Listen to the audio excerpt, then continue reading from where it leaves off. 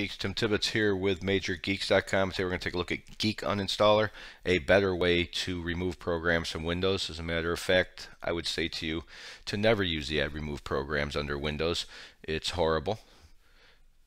I've always hated it. It does leave behind files, folders, registry entries, and there are many better ways to do this, and Geek Uninstaller is one free version of it. It comes in a zip file. You double click it. Now if you have WinRAR PZip, obviously it's a different extraction, but if you don't, you simply extract all files. It will look to extract it wherever you're running it from. So in my case, I'm on the desktop, so I'm going to go ahead and let it extract it directly to the desktop. It'll make a folder, so you can close that. And now you're looking inside the folder here. Simply double click it. This is what they call portable apps. There is no install and uninstall, and it will show you everything it is installed. From here it's actually pretty basic. However, there's always a few extra options.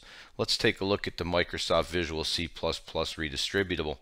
Now if I wanted to remove it, I could actually come up here to Action, and you get your choices here, or you can right click. Now one of the neat things about this, which I actually need to use right now, is I have something uninstalled, but it's still showing up in my uninstall list. So to get rid of it, you can actually just come in here. Let's say you did remove this, but it's still here.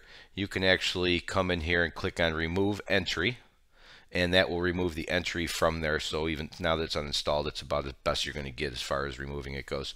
You can, for advanced users, go into your registry. Once again, I'm not going to play around in here too much. This is for advanced users. I don't recommend people play around in the registry if you don't know what you're doing. If you do, you don't need me. You can force removal. This is nice if you hit uninstall. It's just giving you a difficult time. And of course, even better is the Google for it. So let's say you don't know what the program is and you want to look into it. It will come up and it will show you what Google finds under exactly what you have. So in this case, obviously you probably know this is an official Windows file, but you can come through here and look and make sure. It's great if you've got something in here you don't recognize. So that's an awesome little utility. Aside from that, these other options are basic. Languages, sort by size or installed on. That's a nice option there because a lot of times you want to look and see what you recently installed and pretty much go from there. Now, export to HTML, this is a very, very handy feature as well, because if somebody was looking at your computer because of malware or some sort of problem, you could export that to HTML and send it to a tech who could look at it and say, okay, here's a couple programs I don't recognize. Another very handy feature. Geek Uninstaller probably has the advantage of being one of the simplest ones to use out there. There's no extra crap with it. There's no install this, install that. They do, however, offer a pro version, and it tells you exactly what you get, including real-time installation, batch removal, which a lot of the other free ones actually do offer. IOBit uninstaller that I use actually offers the batch removal. I happen to like that a lot. And pretty much Startup Manager, and that's it.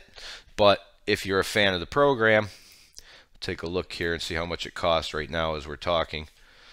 If you're a fan of the program and you use it, sometimes people will be glad to buy it just because you can support the program. So once again, for $25, if you're a fan of the program, it's really kind of hard to beat paying for it. It's just a great little program. It's often overlooked. There's a couple other programs out there that tend to get more attention than this. That's too bad, because this is a great little program. Now, if you didn't like it, the beauty of it is, here's the file.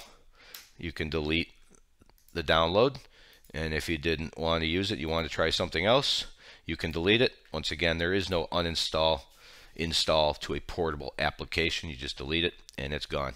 That's it. It's that easy to use. Check it out. Let us know what you think. The download link is in the comments. Take a second to subscribe. We'd appreciate that, and I hope we see you next time.